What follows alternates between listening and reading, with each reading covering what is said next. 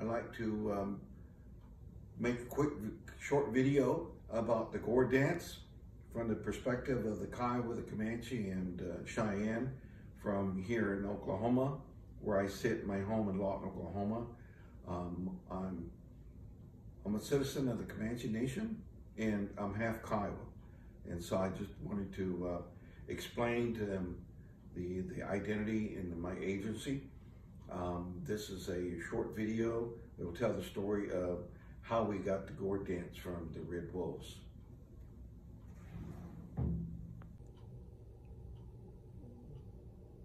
This is a short story of the Gourd Dance from the Kiowa, the Comanche, and Southern Cheyenne perspective. Before the white man was in this area, there were warriors that needed to go out and have vision quests. And these happened to be warriors that were gone and away for a long time. They were unsuccessful on their way back home. They were able to come upon a tree that they rested because they were empty-handed. They didn't have any vision, and they were sad. So they fell asleep. There were two of them, and they were awakened to howling and crying in the air, and also songs, beautiful songs. And so they woke up each other and they asked them about if they heard the same thing, and they both agreed.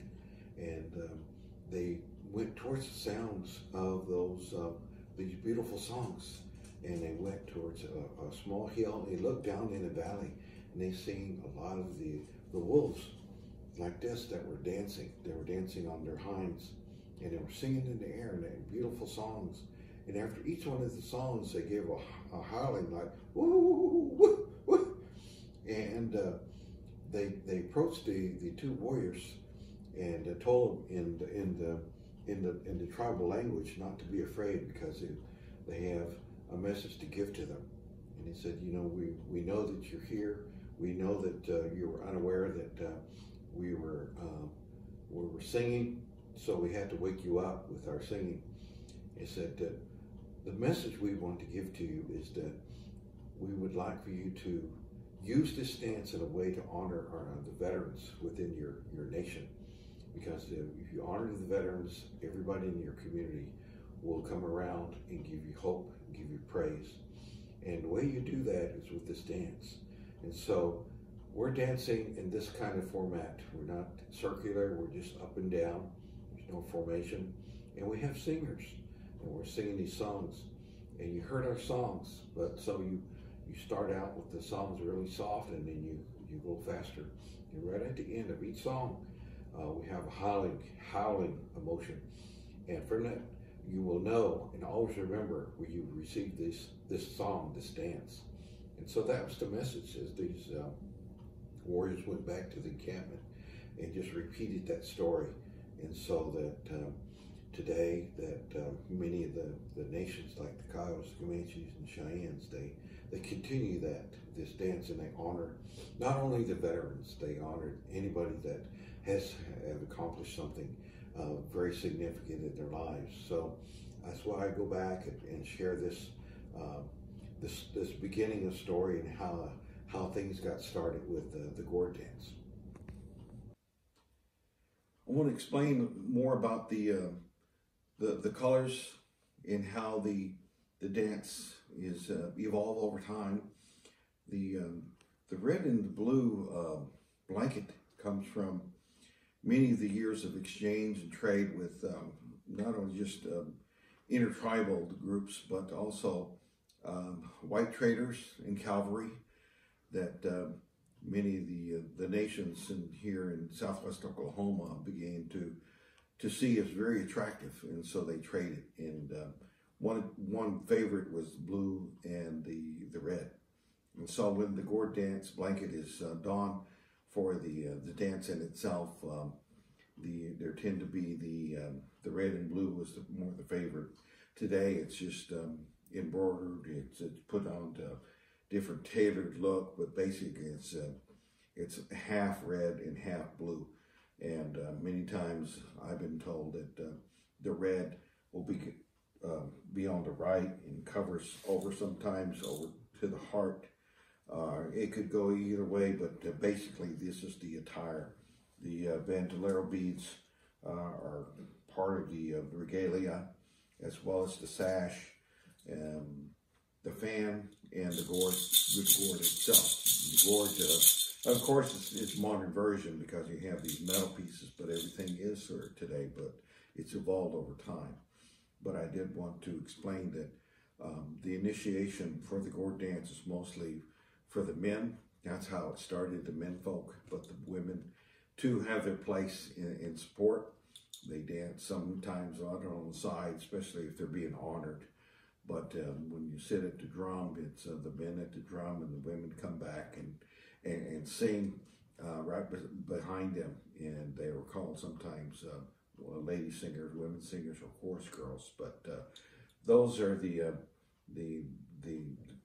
players of the Gourd Dance, and they're all in different formats. Some people are left-handed, right-handed. So it really depends upon the individuals themselves. But nowadays they have various groups, organizations, and clubs that have outfits that are part of their signal, their marketing, and so therefore they have their identity through their colors, the way that they bead, and also embroidering in languages so to identify who they are. So I wanted to explain a little bit about the regalia that they have. A little bit, I'd like to explain how various Gourd dancers get their regalia. It's mostly come through family. Many families have their own beadwork patterns, which they established over the years.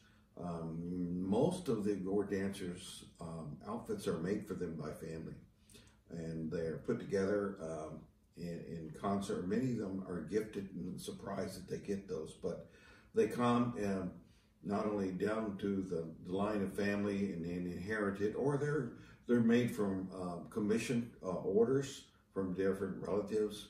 But the fan could be short, long. Eagle is usually the preferred one. The gourd comes as a shake and on a stick and a fringe. We have also the opportunity to gift those that are newcomers into the arena by giving an entire outfit. So a little bit about the protocol. The protocol is you usually come to the arena with much respect because you're coming as a family, you're coming as a group of people that are going to be honoring those that are dancing, which is all intergeneration. Then your protocol is, because the Gourd Dance is in a circular format in the arena, the southern drum usually is a circular in the middle of the arena, where all the dancers are on the side, usually sitting on benches. And that's where they sit in the reserved space. And usually they put a blanket and they lay it down or sit so they can sit together. So it's like saving seats. And then from there, the dance starts, and the first song is usually the starting song, where nobody starts to dance until later on. Whether it's a head dancer, they will initiate the first time they would motion to dance, and they'll all get up together and dance. There was a various pattern of dancing and the swing motion, and all coordinated by the rhythm of the drum. And the drum starts out easy with probably two slow rhythms, two times through, and then coming on a very larger beat where they'll shift the ways the dances are. Then if somebody's being honored into the arena, usually the family would be designated with somebody to call them, or they put money in the front of the dancer, whether it be a male or female, and then family members would come and rally support. And it's usually the master ceremony that would call and announce that someone's been honored. Could be 1 to 2 people at the same time, the same song, that they're doing that. And then when they come to honor them, the protocols usually give them some money, throw some dollar bills down in front of them to express their gratitude and opportunity to dance with them. And then once they do that, they'll step aside and then get in line with all the dancers. And after that, the dance is over, the arena director usually is the one that picks up the money, or a certain family member pick up the money and give it to the one that's being honored. And that money, whatever amount may be, they could do what they want to do, give it to the person that first initiate that, or give it to somebody that's a guest, or they usually give it to the drum and let all the drummers split up the money. And so after that's over, they go on to the next song. The role of the women is really important. I explained it where their role was and when they're singing. But when they're gourd dancing, the women usually is on the outer perimeter of the arena. There is protocol for that women usually stand side by side, facing front into the arena. And they're in their traditional regalia, or they just have a shawl. But mostly all the women have a shawl, either way. That's the protocol. And especially when you bring in the little ones, even little children, women, little girls, young girls have shawls, and they stand beside. Usually their mothers or grandmothers, and they also are the ones that are being honored. When they're honored them, they stand with the ones that are being honored, and after it's over, they usually give a yell out. In Oklahoma, we call it a lulu, which is a way to express woman's appreciation for that gesture, and rather than say thank you very much. They just have a protocol that is nonverbal. They sing kind of a glottal lulu from their expression of love. The gourd dance is really not only just for veterans, but it is for many others today because of evolving contemporary society that want to be honored. So it's an honoring dance today, and which includes so many people and gender as well. And it usually comes about with announcements of flyer and people today to have social networking and get the word out. And then you put together a head staff, or you just come as a family and just say, this is what I'd like for you to do. But usually there's lead roles. They call it the head staff, with the master of the ceremony. The MC would coordinate everything by introducing the purpose of the dance, who are the principal people that are part of the head staff, be it the head singer, host drum, or lead dancers, arena director, security, and who's sponsoring the event. That's usually the information from the MC. The lead dancer is usually somebody that accomplished, that does dancing all the time, but has a good following as well. And that person will call upon their family and their support to come over to be with them as they dance. And so even there's head man dancer, head woman dancer today in many of the local powwows, and Gourd Dance. Gourd Dance is also an indoor and outdoor venue. So depending upon the weather, it's really important to understand that it's ongoing throughout the year.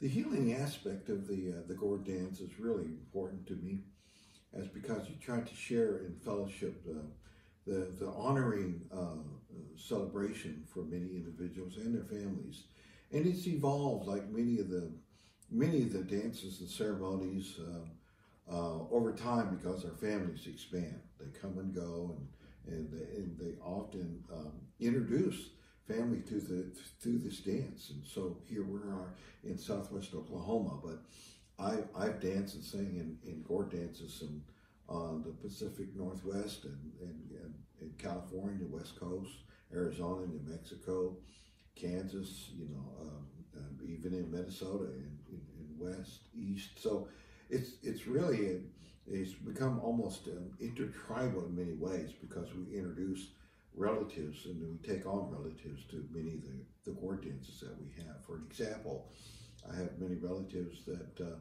are Dene, they're Navajo, that were introduced into this way. And so to, as a singer and a dancer, I've been able to come close to those that are dedicated and honor the original story of the Gourd dance, but they take their version of their culture and then they move that, but they always try to honor the original content and how it was put together.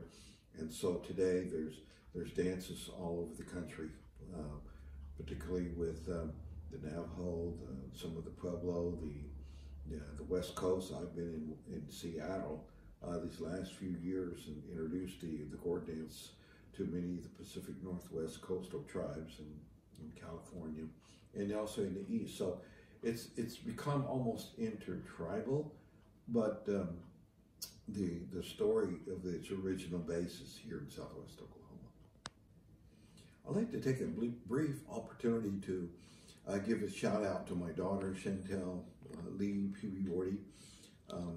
Chantel is currently living in Portland, Oregon, but she has her family, and she has got a beautiful way of life and beautiful family, and we all come home to do our dances like we always have done.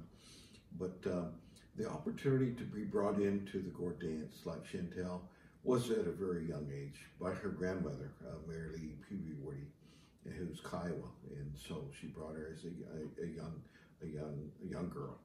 They dance side by side, listen to these songs all the time, not because I sing them, but they're surrounded by the music in itself. So now, as we begin to think about how our relatives, they grow up on the drum, doing the dance, and they become head staff, and we honored a few years ago that she was the head Gourd dancer in the Sparks Indian colony in near Reno, Nevada, for their annual Gourd dance. And so we have a family that's very active, and when our time is available to come together and honor one another. So I just want to give a shout out to Chantel as my beautiful daughter.